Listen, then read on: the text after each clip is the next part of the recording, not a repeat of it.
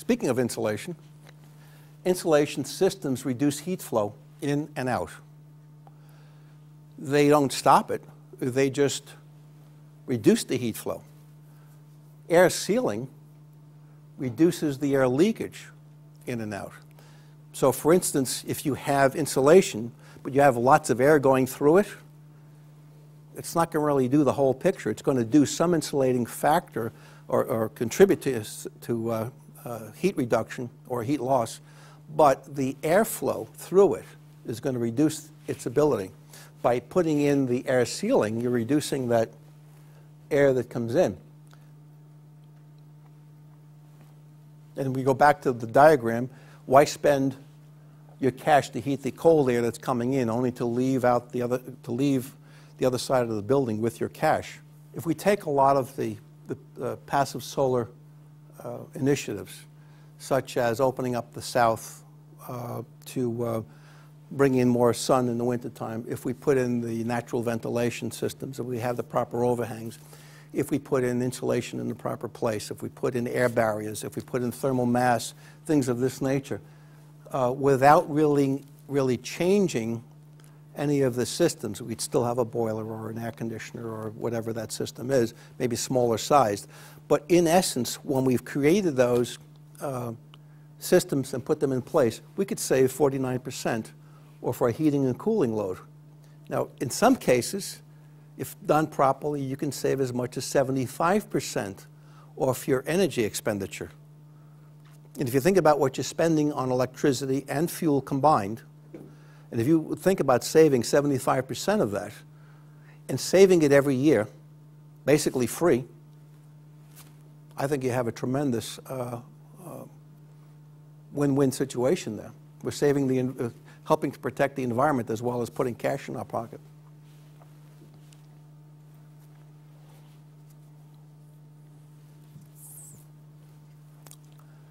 When we look at a green building, whether it be for a school, an office building, or a warehouse, or anything, there is more efficient use of that space in terms of what's going on inside. So if it's a school, we have better test scores, we have a healthier environment. If it's a commercial building, we have better sales, less employee turnover. And so a lot of these factors come into play, which are in addition to saving the planet and putting cash in our pocket. These are the side benefits. For instance, Walmart had a situation where they had a large space, like all of their buildings, and they had skylights in one area and not in another area. And they simply had a lot of skylights with a lot of direct sunlight coming in. It was diffused, so it was not really hot area, but it brought in daylight is the main issue.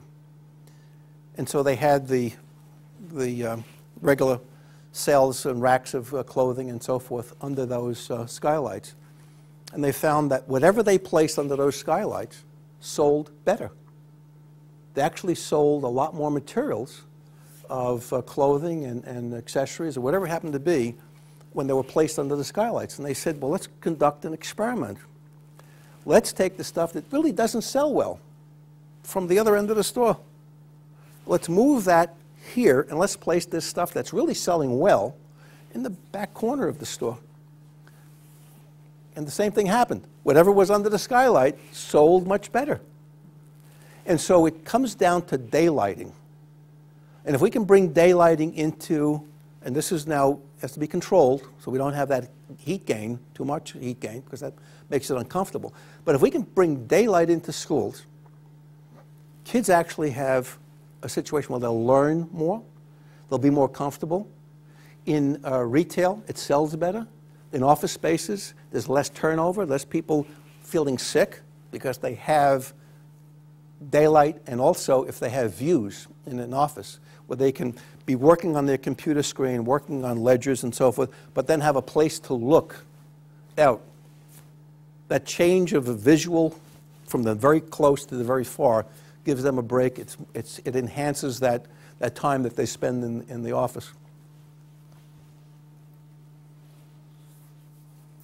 benefits of green and energy efficient buildings. Well, we've talked about some of those, and there's a method of looking at this from a slightly different perspective. A building's life could be 75 years, could be 50 years. So whatever that, let's say this is the 75 years. Take the cost of construction and spread it out maybe for 30 years where the mortgage is, and maybe a refinance. But again, that's where we're talking about. And this is not, I'm not using any specific numbers, it's just relative. The cost, if this is a commercial building, office building, the cost of operating this building goes up every year. If it's an office building, the cost of employees within that building with their benefits and sick time and vacation and everything else that goes on, and turnover, where you have to now retrain new employees, that goes up as well every year. So what has happened? We've built the building that's going to last that many years, but the cost of operating that building and the cost of retaining employees goes up every year. If, on the other hand, we put in some green initiatives which add a little percentage to that construction cost, we can then reduce the operating cost as well as the maintenance cost, because we're going to select materials which are take less maintenance, they wear better and so forth. And if we can help to retain employees and get greater production, if it's a factory and so forth, well, look what we've saved. We've saved that and that by going to a green building. So it makes a lot of sense to spend the few extra dollars up front. And we saw earlier that it could be 5%, 6%. It could be 0.7% for some initiatives. But your gain is tremendous. So the return on investment is enormous.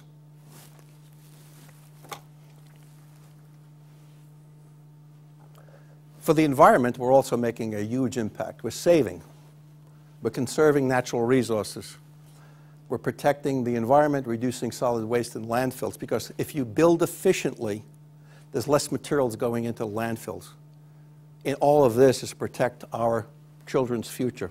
So in two ways, we go back to that survey that was taken where people looked and they said, well, 19% was protect our children's future, and no, it was 21%. 19% was to save on the cost of energy. Well, green building does both.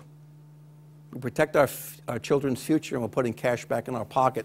And over many years, it comes out to a very large amount.